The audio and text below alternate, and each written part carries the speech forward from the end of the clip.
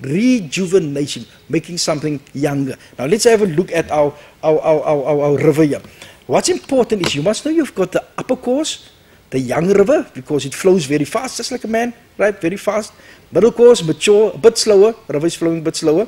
And the lower course, the old river, where the river flows very slowly. But what happens now? What happens is that the river can be rejuvenated. When is the river rejuvenated? When it flows faster and it starts eroding again. Right, now, what happens is how? You must know, be able to mention the following.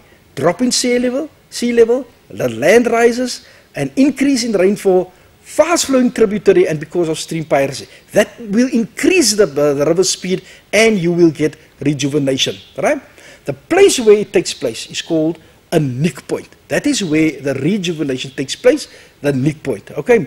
And people, what's very important, you must know the features of rejuvenation, which is a nick point, terraces, and incised meanders. So when you have a look at rejuvenation features, the landforms resulting as a resultant of rejuvenation, it would be the terraces, it would be incised meanders, and it will be your nick point waterfall. See that you are in a position to know how rejuvenation takes place, what is rejuvenation, and of course the features of the landform.